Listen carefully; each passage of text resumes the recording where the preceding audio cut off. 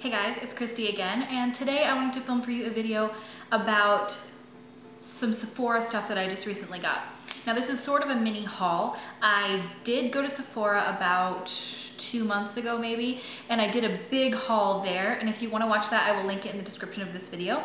But this is a time that I went back to Sephora to return a couple of items.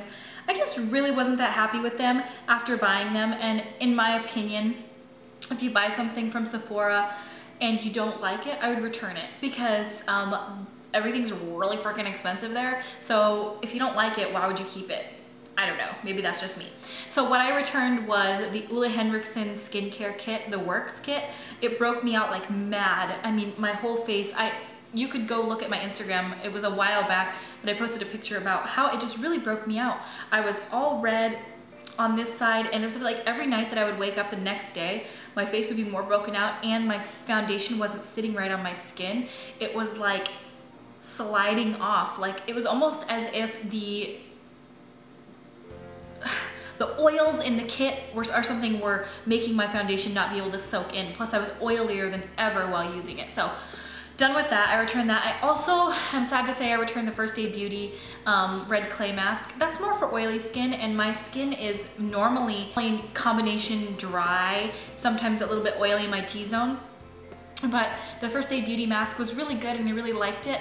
However, I've come to the conclusion that for me, with skincare, less is more.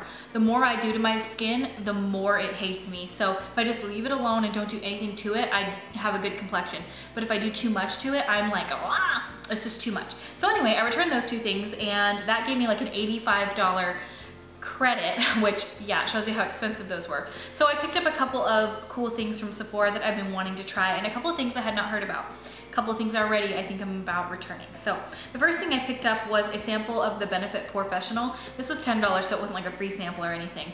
I used it yesterday for the first time, and I really don't have that much of an opinion on it so far, but when I do, I will definitely let you guys know. It has a very strong fragrance to it. That's the first thing that I can say. Most things that I've realized is that getting expensive things from Sephora means scents, and I don't know what that is, but I feel like cheaper things are unscented and all these expensive things have a scent to them, so I don't know about all that. I also picked up the Tarte Amazonian Clay Full Coverage Foundation. I will be maybe returning, I'm not 100% sure. I should do a review on it. The Tarte Amazonian Clay Airbrush Foundation, the powder that I got last time, I am not into it, you guys. It's shiny. It's got like a shimmer to it. Makes your skin almost look like you put foundation on and then you put Mary Luminizer or some kind of highlight all over your face. So when you step outside, you're like shiny. I don't know. Some people love it. In my opinion, I didn't know it had a shine to it. So when I got to work and I was in the car looking at my makeup before I went in, I was like blown away at how shiny I was. So I don't know. Plus, to me, it's just a lot of work buffing it into my skin. It's not faster, in my opinion. With a beauty blender and this, I really like this so far. It's what I'm wearing today. I don't know how easy it is to tell, but that's this here. So I picked that up. And to go on top of it, this was a recommendation from the gal at Sephora. This is the Sephora Micro Smooth Powder. And I picked this up because I found my foundation and everything to be like quite cakey and not wanting to stay on my nose especially. So I asked her, she had the most beautiful skin ever, and I asked her what she used, and she uses this here. She used the Tarte Amazonian Clay Foundation with this over top, and she applies it with a damp beauty blender. And I have been using this the last couple days, and I think I like it. I'm not 100% sure how I love it on my skin, but I will definitely let you guys know. But it's a good setting powder so far. I also, this was like an impulse buy when I was at the register, but I picked up the Smith's Rosebud Salve Balm. And again, I don't know what it is about higher end products, but they have a scent to them that I'm not a fan of. It's like everything smells more mature. Maybe I'm too immature to shop at a place like Sephora for their scents, but I feel like their scents are really like gaggy almost. I don't know if you guys agree with me on that. I love the way this feels. When I swatched on the back of my hand, I was like, hell to the yeah. And then I put it on my lips. I love the way it feels on my lips, but I don't like the smell of it. And it's a rosebud salve. You think I would love it. It almost smells to me like medicated in a grandma way. I don't know, maybe you guys can let me know what you think. I also picked up something that I don't like and I'll probably be returning. I tried it on in the store, and you guys ever try on a perfume in a store and it smells really good, you get it home and you're just like, I don't know, like I had already tried on so many, I feel like it was mixing with the others and making me like it. This is the Chloe Eau de Parfum, I don't know how to say that. This is just Chloe, and a lot of people have said this is an amazing perfume, and it is. It must just be me. It must just be me. Like, I think it's just my scent preferences. It makes me gag. I don't know what the hell is wrong with me, but this scent is making me freaking gag. Like, I put it on last night when we went out to dinner, I like rollerballed it, I put it all over my, every time I would like turn my head and smell, I'd be like gagging. Like, I don't like the way that it smells. I don't understand what's wrong with me. But anyway, yeah, I'm just not a huge fan of the Chloe. I don't know why. It was like $25 too. Like, why did I buy this? I posted on Instagram that I wasn't a huge fan of this, and I got a ton of recommendations of really good smelling perfume. So I'm gonna go back to Sephora and return this because I've only rollerballed it on myself once. Hopefully they can just resell it. I feel really bad because I hope they don't just like throw these away. But maybe I won't return it and I'll just keep it or gift it. I don't know. But it just, I just don't like it. What's wrong with me, you guys? Okay. The last product I picked up at Sephora was also a recommendation from the really cute girl that helped me. I don't know her name. Oh my god, you guys, she was so cute. She had the best eyebrows I think I've ever seen. She had the cutest, most dainty septum ring, and her skin was like flawless and amazing. Like, I have a girl crush on her. I don't know who she was, but she did get I gave her my YouTube card, and I was like, check me out. So maybe she will, who knows. Anyway, this is the Blink Ultra Thin Eyeliner Liquid Pen, because she was wearing the most beautiful winged eyeliner I think I've ever seen. It was perfect, perfection.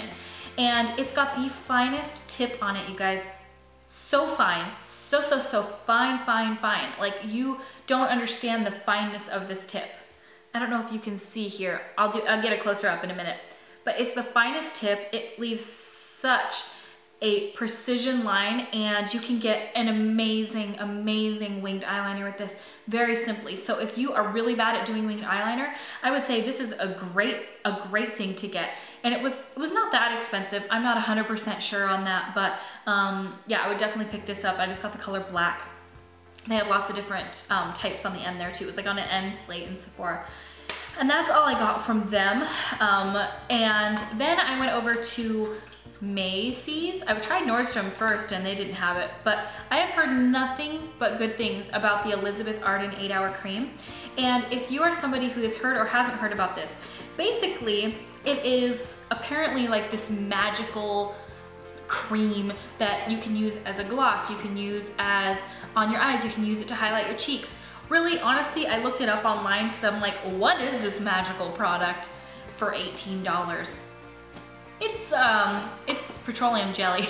So that's the active ingredient. It says here, petrolatum, 56.8% as a skin protectant. It says here, uses, treats symptoms of chapping, peeling, flaking due to minor burns, skin burns, sunburns, windburns, scrapes, abrasions, and cracked lips. Honestly, you guys, it's basically petroleum jelly or Vaseline. However, it has a scent I'm not fond of.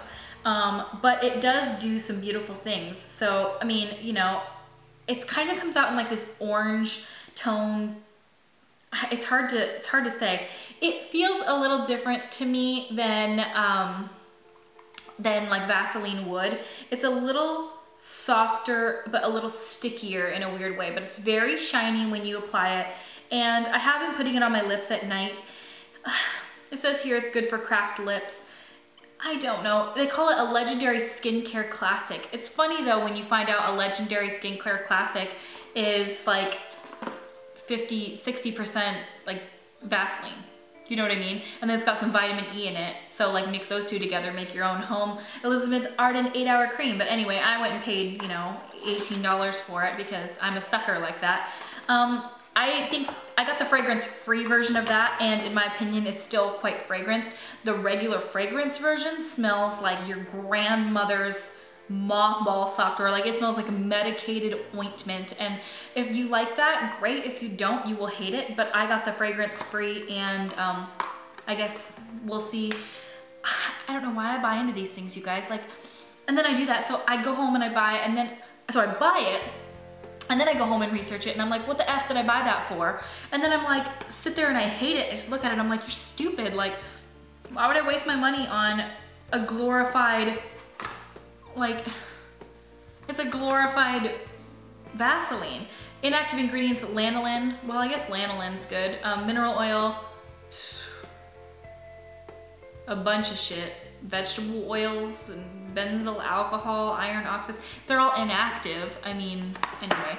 So that's all the shit that I got at Sephora, and then I got that one at Macy's. So yeah, I guess that's pretty much it, guys. I just wanted to show you that I did return those 2 items because a lot of people have been asking me about skincare or which items I liked. I will probably do a separate review on that foundation, but I don't know. Who knows? Who knows? Otherwise, you guys can see I cut my hair, and actually I didn't cut my hair.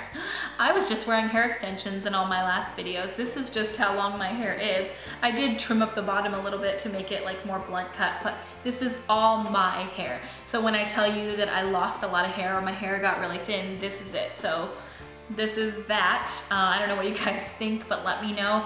It's short, but I think it's all right. It's not too short for me. It's not like a pixie cut or anything where it's gonna make my face look 10 times rounder.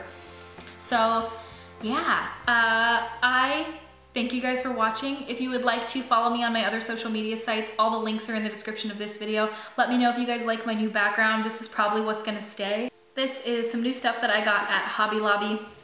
I got like this little flower vase thing here and this little, I don't even know what you call it, like a terrarium, but you put like candles inside of it. So anyway, this is probably gonna be my new background from now on. I've got this whole setup here that is a little easier for me. And I know you can see out my back window, but I hope that's okay. Let me know what you guys think. I also changed the lighting a little bit, so hopefully this is better lighting and this is the lighting that's going to stay. I have been messing with it so much. My last few videos were really, really bright, and I feel like this is a little bit better. So let me guys, I always fucking say that. Let me know what you guys think about this, and I will see you guys at my next video. Thank you so much for watching. If you want more videos from me on a regular basis, I upload Monday, Wednesday, Friday every week.